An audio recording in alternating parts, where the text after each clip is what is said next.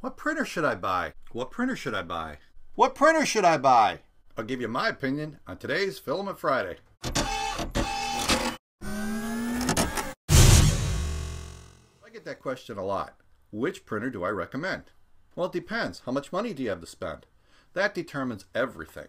I mean, you got printers down under 250 bucks all the way up to $1,100 and beyond. You can get printers for $5,000. Then it comes down to is what are you going to do with it and what kind of plastics do you want to print?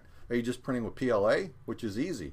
Or do you need to print with ABS or some exotic filaments? What are you printing? Are you printing practical prints or are you printing just trinkets and toys? And do you need that precision print or is just a prototype fine? All that factors into what printer you should buy. Now, like I said, you can get one for under 250 bucks and this thing fully assembled, ready to go, prints really good. And there's a whole Facebook community that helps you get through it.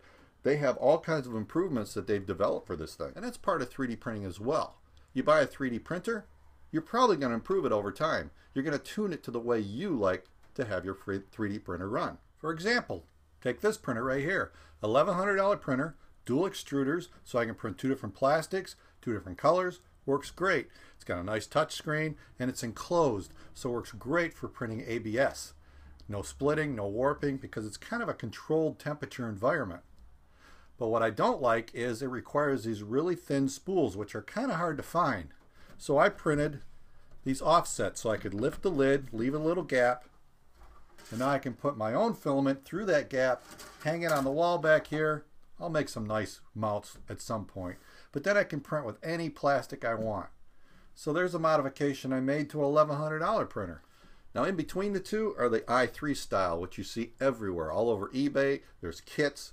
This is the Wanhao Duplicator i3 Plus, which is a nice one. It even has a touch screen. I've been using this on the channel and it's been working great.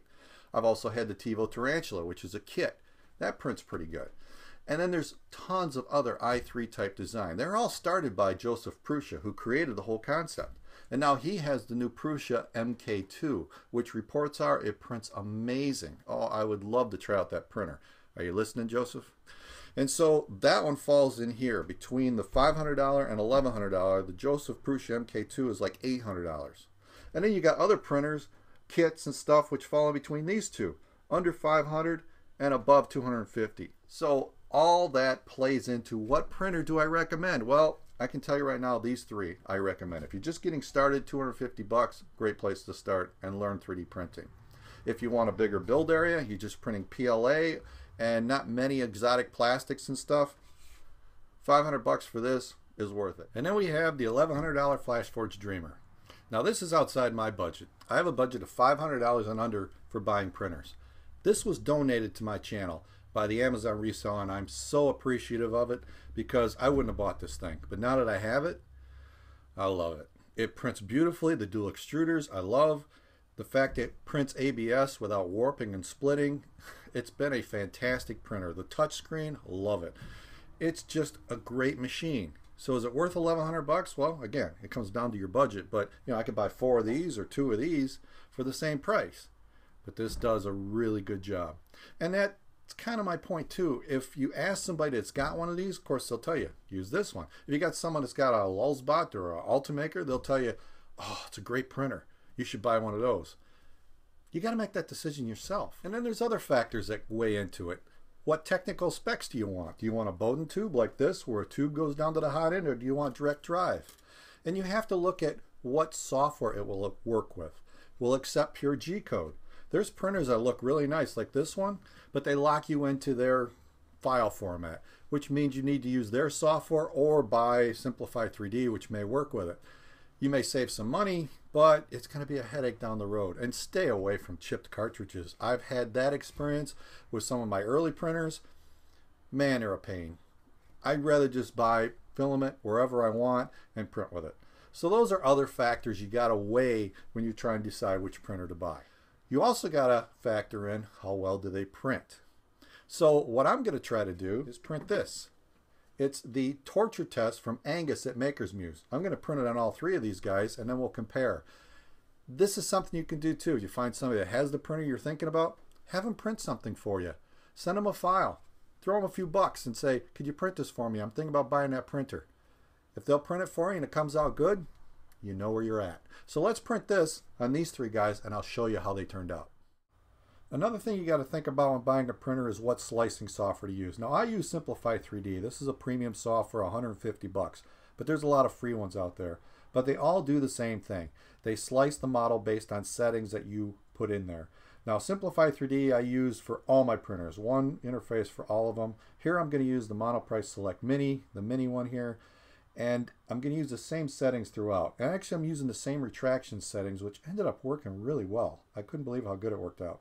I'm printing at a 0.2 layer height, 3 top and bottom layers, and 3 perimeter shells. That's the number of lines it does on the outer surface of it. No skirt, no brim. Infill, 20%. And I got this recommendation from Angus. Angus said he used 20%, so that's what I'm using. Now, normally I would print a print like this with supports, but I'm not going to print supports. It's kind of the point. And I did 195 degrees for the filament, and I used the same brand of filament throughout. The cooling, I turned on cooling. Now, this is something else to look for. Some printers don't have a cooling fan, which is ridiculous. For PLA, you need a fan. I printed all of them at 40 millimeters per second, which is actually a little bit fast for the Mini, but that's what I did to be fair. So I click Prepare to Print, and it's going to slice this guy. And this is what you do, and you learn 3D printing. You learn all those different settings and what works for you.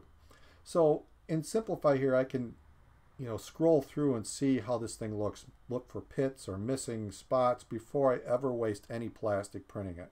This thing looks good, so let's print it and I'll show you how it turned out. Here's the print on the sub $250 Mini. Now clearly this needs some work. I need to adjust the speed, probably adjust the temperature, but the cooling to me just isn't sufficient on this guy, so I need to add more cooling, maybe another fan. I've gotten great prints out of this thing, but this one was a challenge. Now here it is on the Wanhao I3 Plus. This thing came out really good. Now I had some stringing. I took a hot air gun and just kind of blew it out. It wasn't too bad, but I just wanted that out of the way so I could see how rough the edges were. And there were spots where it was rough, but overall it came out pretty good.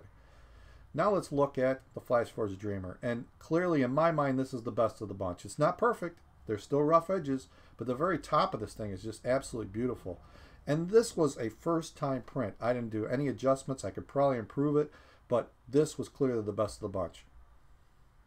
Did I answer your question of which printer to buy? Well, not specifically. I hope I gave you enough information to make a decision, but as you can see, I don't know your budget. I don't know what you're trying to do with it, what plastics you want to print. All that factors into it. My idea is just pick a printer that you think is the best one you could find. Buy it. Learn how to 3D print. I could buy, with all my experience, a printer tomorrow, and a month later something new comes out and I'd be like, ah, I should have waited. That's a better printer. You don't know. You gotta just bite the bullet and get into 3D printing. Do the best you can with the budget you got, and then go with it. So that's all I can offer. If you want to see more of what I'm doing at the channel, check out these videos here. Just click on them, we'll take you to it. And if you want to help support the channel, $1 a month helps keep this thing going. Just click on the Patreon logo right here. So that's it for this week. I hope you enjoyed it.